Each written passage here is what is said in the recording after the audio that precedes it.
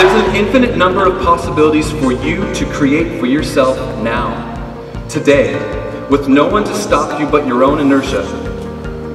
I encourage you to experiment and follow your most passionate instincts. Screw that. I demand it. You aren't here on earth to just go through the motions. If you love doing something, go after it. And go after it with every part of your being. He who would learn to fly one day must first learn to stand and walk and run and climb and dance. One cannot fly into flying. Each of you has mastered the standing, the walking, running, climbing, and dancing parts. Now it's time for you to go into the world and fly.